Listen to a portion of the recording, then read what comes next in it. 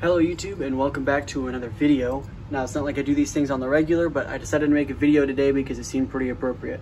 I just came back from the grocery store and I got quite a few groceries for you guys. I got a request on the last video to make a bit of a grocery haul just because some people were they were curious as to what I eat on a daily basis. So what I did is I bought myself about $100 worth of groceries, which you could buy a lot cheaper. I just buy some fancy stuff for myself because I feel like spoiling myself. But other than that, I'm going to take you through everything I get, show you how I eat my food on a daily basis, how I cook my food as a soldier living in the barracks with limited appliances to use. So we'll just go ahead and get started. So the first thing I got for you guys is just your general cereal and milk. There's a lot of ways you can do breakfast, but my go-to is just cereal and milk. I get Cheerios because I'm boring, and I get whole milk because I'm boring. I like whole milk because it has substance in it. I feel like I'm actually drinking something, and I'm eating the cereal anyway, so I don't really care what the milk tastes like. Next thing I have for breakfast, if you're not too into the whole milk, is something a little bit fancier depending on what you want to do. So I got my plain oats. Now you can just get the pre-made flavored oats, or you can get these plain ones. Now the reason I like them is because they cook easy, but also I could do whatever I want to. The same reason I get the white rice over here, but we'll get to that. So with these oats, one of the favorite things I like to do is maple and brown sugar oatmeal. Now for that, over here, I have a bit of seasonings and things like that. I've bought my own brown sugar. I've bought my own vanilla extract that you're gonna need for it. You're also gonna need some ground cinnamon. You can use cinnamon sticks if you're feeling super fancy. You can buy fancier versions of all of this, but I think it tastes the same no matter what. Only fancy thing I got was this really special maple syrup. I just like it. It makes me feel good when I use it. So an actual recipe for this might go out at some time in the future. It's just if I feel like doing it or not. And in the meantime, I'll have either oatmeal or cereal for breakfast, usually with a side of a banana and maybe an egg if I'm feeling extra fancy. Now, as far as lunches / dinners goes, I have chicken, tilapia, eggs, rice, and I have some veggies in the freezer that I got the other day. Now, you might be saying, how can you cook chicken, tilapia, eggs, all this stuff with limited appliances? And I'm gonna tell you right now, I only have a microwave and one special other tool. And I'm gonna tell you exactly how to make these things. So first of all, the chicken and the tilapia.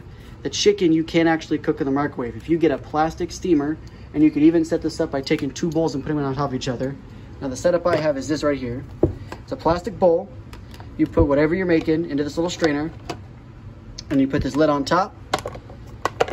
You fill it to water to where it's covering the very bottom of the strainer, and you just toss it in the microwave for a couple minutes, and boom, you have perfectly cooked chicken. And if you're worried about whether your chicken is uncooked, you can look to see if it's cooked all the way, and you can usually tell.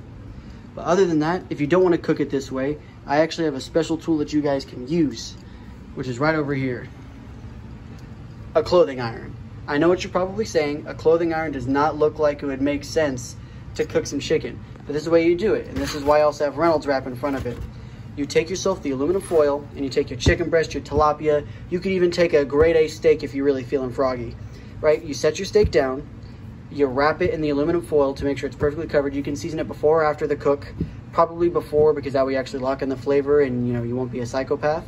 But either way, you take your seasoned steak, wrap it in the aluminum foil, you turn this on to maximum power, make sure it's on the dry heat, because if you turn it on the moist heat, then you're just gonna get water all over your steak, and well, then you'd be an idiot.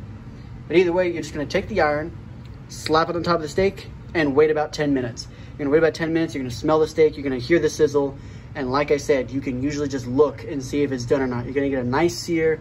It's not gonna be pan fried, but it's gonna be steak in the barracks, and you're gonna love yourself for making it. Now, as far as the eggs and the white rice, what I bought at the store, and I only bought it for a few dollars, were these little rice cooker bowls. And it's pretty much just like a ramen cooker if you've ever seen them around. You have two lines right here. The first one you fill with the rice, the second one you fill with the water. Slap it in the microwave for about 3 minutes. For the egg, I would recommend to take a little dab of oil, put it around the bottom of that tray, and then take a paper towel and wipe the bottom of it, so that way the bottom isn't too greasy. Crack your egg, put it in the microwave for about 52 seconds. I'm 52 specifically, because if you put it under, the egg's not gonna cook all the way through. You put it over, it's gonna overcook and explode all over the place. I do recommend taking a paper plate or something and covering the top of whatever you're cooking the egg in, because it will burst because there's a lot of pressure buildup.